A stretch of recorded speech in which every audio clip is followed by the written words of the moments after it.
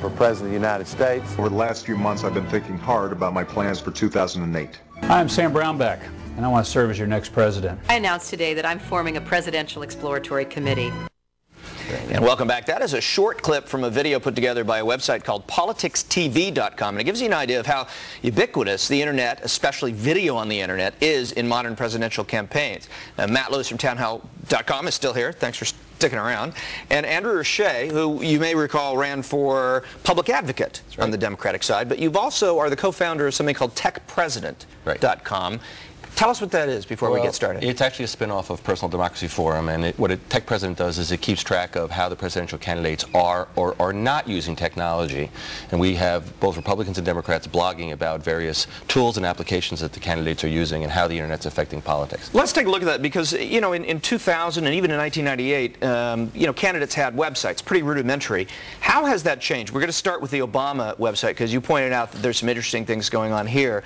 What is Obama doing with this website that is interesting and different? Well, in his particular case, if you look on the right side there, it says mybarackobama.com. Right. On the right side, right over here. Okay. Yeah. You can see that you can register yourself, and if you go through the process, which is pretty simple, you can start creating your own social network. You can start your own blog.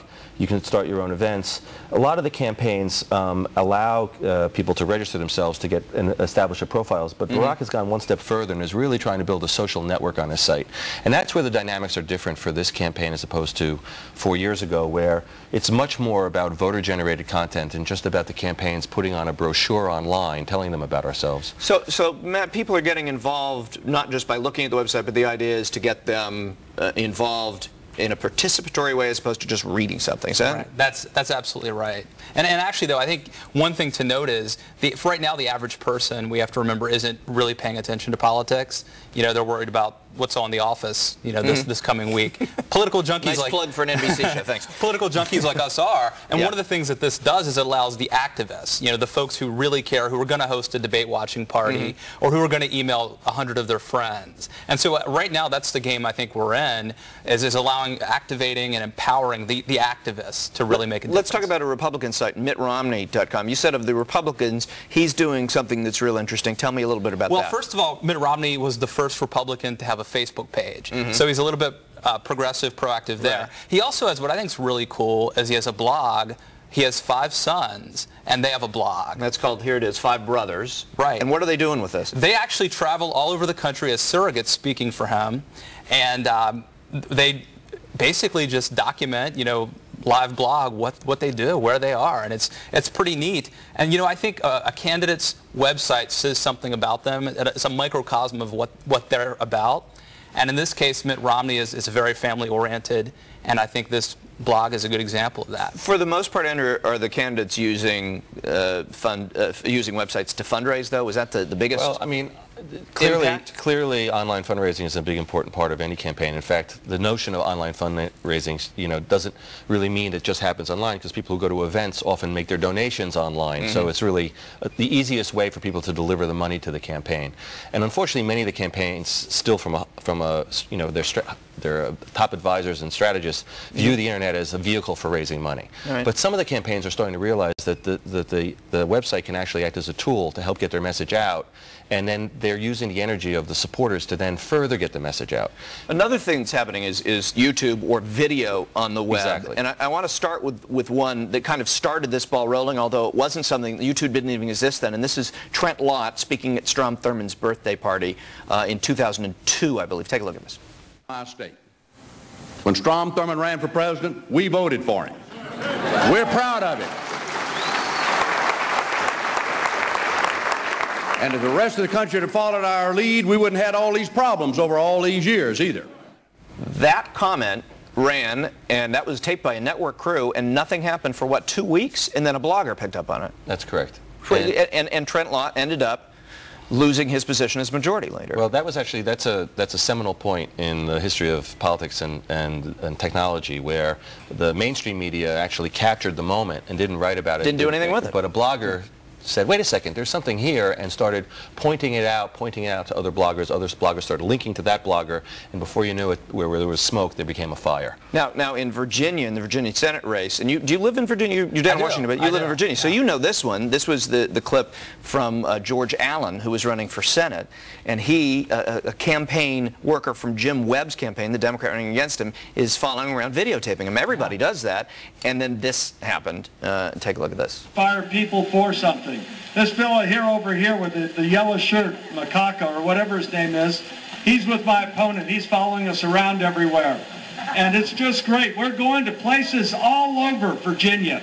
And he's having it on film, and it's great to have you here, and you show it to your opponent because he's never been there and probably will never come.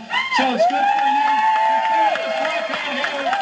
In the real world. That didn't take 2 weeks to get going. Yeah, and well, actually, a lot of people think, we were just talking about the presidential debates, I mean, this had implications much greater than just the United States Senate, but also he would have been probably the front runner. George Allen may have been. For the president, yeah. For the presidency. But what does this say about YouTube and the immediacy of video? I mean, some guy following around with the camera, everybody's doing that now. You got to watch every word you say.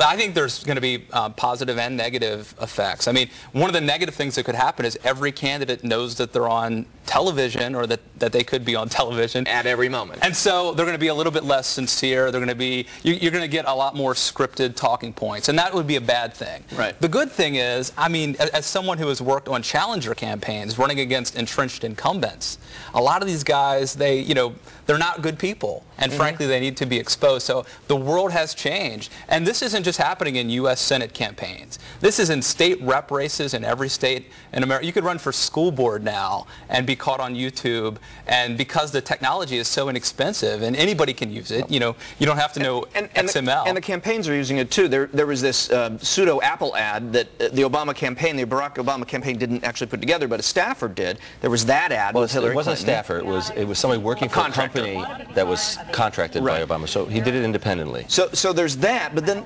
directly the candidates can use YouTube and are using YouTube and getting video out too. So here's the key. So voter-generated content is changing the dynamics, whether it's caught by somebody at the George Allen event or somewhere else during the campaigns.